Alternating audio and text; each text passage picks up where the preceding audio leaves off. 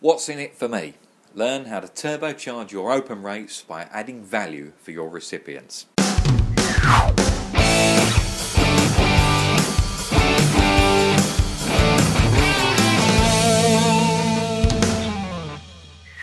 Hi, Jamie here from Email Blaster, and today we're going to talk about designing your newsletter.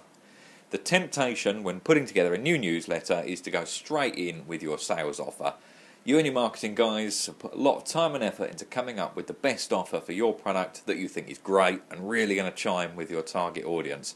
So why not just go straight in with your sales offer? It's so good everyone's going to buy it. Nowadays, though, the problem is that our inboxes are full of really great offers from everyone else's marketing department that also think that what they've got is once in a lifetime. Give your viewers a reason to read your email other than just your sales offer.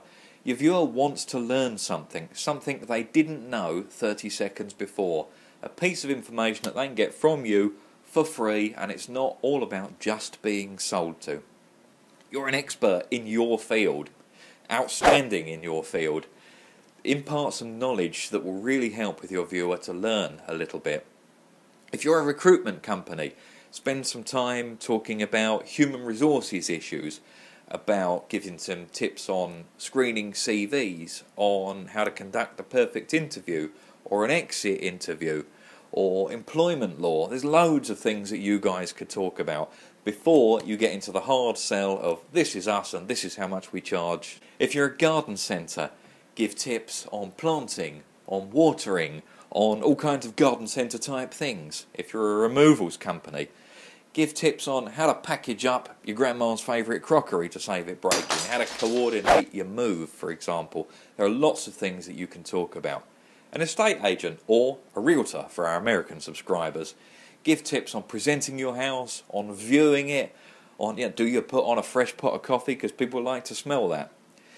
Give tips on all kinds of those things. Your viewers will be interested in learning all about your particular field of expertise. You're offering an exchange of information. That stuff really works. It's all about imparting advice and knowledge to your viewer. Remember, the secret to getting great open rates, to watching them go up through the roof, is about offering something more than just a great deal.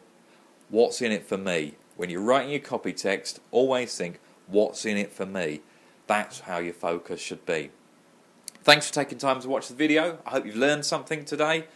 Be sure to like and subscribe down below, and we'll see you next week.